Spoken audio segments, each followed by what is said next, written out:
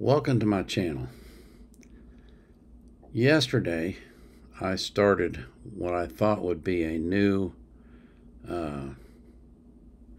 recurring thing that I would do on my channel called Daily Dismal Dispatch. And the reason I did that is because it seems like so much of the news these days is depressing that I felt like I should be talking about it. But then I got to thinking about it and I thought, what is wrong with you? You really want to give people depressing news every day? That's what you want to do? And I realized that was a really dumb idea. So I'm going to have to rethink it. I got to come up with a different name for it. But basically, what I want to do is I want to make you aware of news and information that you may not necessarily have heard before. So I'll figure out a name sometime. But in the meantime, I've got a couple of items of interest for you today. But before we get into that, I have to thank you for coming to my channel.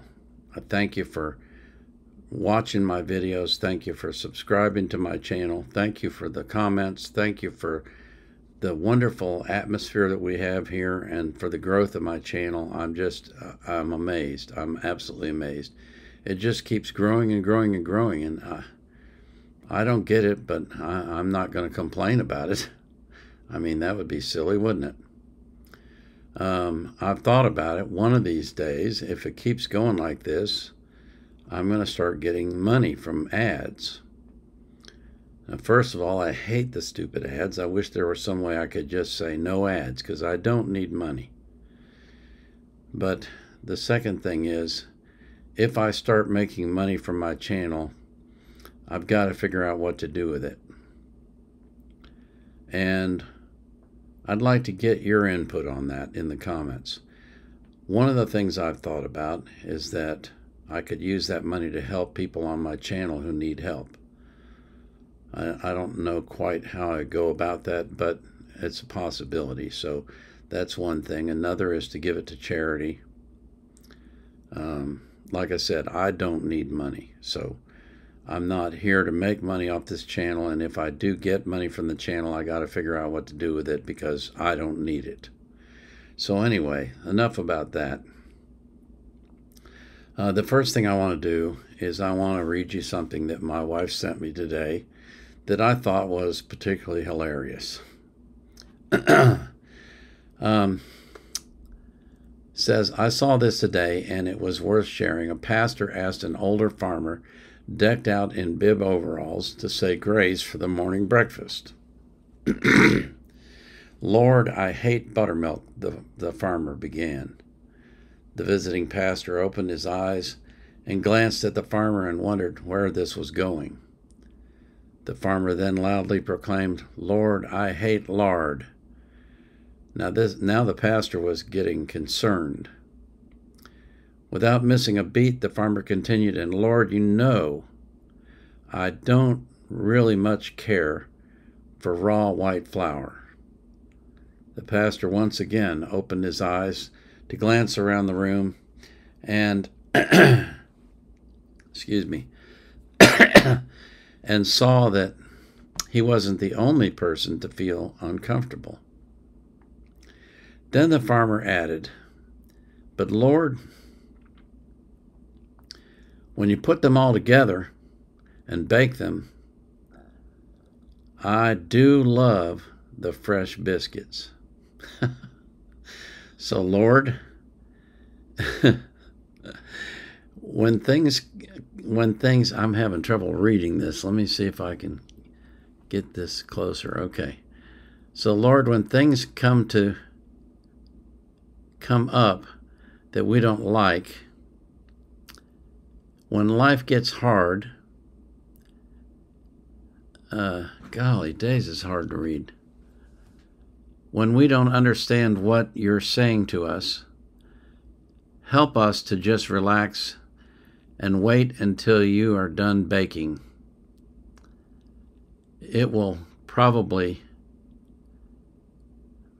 be, golly days, even better than biscuits, I reckon. Amen.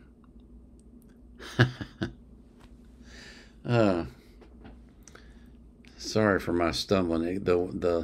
She sent me a screenshot, and as it goes down the page, the letters get smaller and smaller.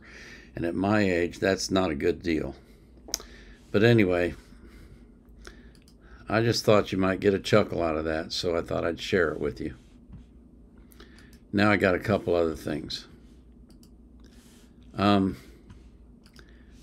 stumbled across this article today. Apparently, and I was not aware of this, European farmers are protesting. And now the Swedish farmers have joined them. The article says something big, something historic, has been taking place all over Europe. The last few months, farmers in 20 European countries have taken to the streets to protest against unfair policies driven in large part by the climate agenda. If you've only been reading the mainstream media, you might not have realized how large these protests actually are. And the article goes on. I wasn't aware of that. Do you guys, those of you who are in Europe, have you noticed this? Are they reporting it at all? Is it something that's on your radar? I'm just curious to know. And then there's this article, and I'll put the links in the description. The Swedish farmer article is behind a paywall, so I don't know how much of it you'll be able to read, but you can at least get the headline and a little bit of it. But this article, State Department threatens Congress over censorship programs.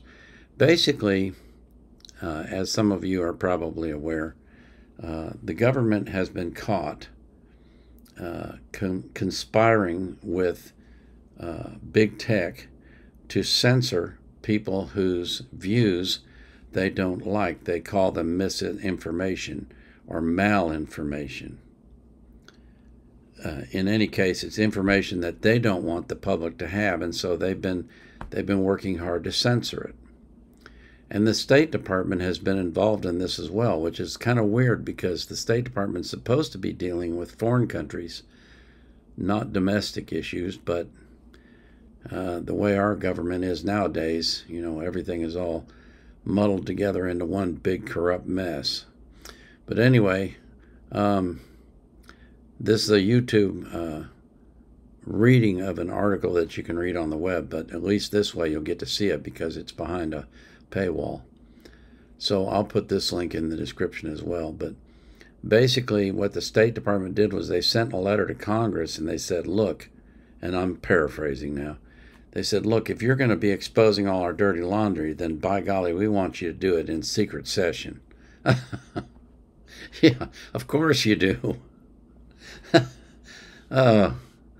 I'm telling you. The things that are going on nowadays, I mean, you literally have to laugh, don't you? It's so ridiculous. I mean, the world has gone insane, and you just have to laugh about it because if you don't laugh, you're going to have to cry. And who wants to cry when laughing is an option? Anyway, that's my news for the day, if you want to call it that. I got to come up with a title for that. Anyway, thank you again for watching my channel. Thank you for watching my videos. And just know that I pray for you every day. I pray that you will have an abundant life and that you'll be healthy and that you'll live a long time and that God will keep you safe from harm. I pray He'll do the same for every person that you love. And I also pray that you'll be anxious for nothing, but in all things, through prayer and supplication, with thanksgiving, you'll make your requests known to God, and the peace that passes all understanding will keep your heart and mind in Christ Jesus. This is the Vietnam Era Vet, out.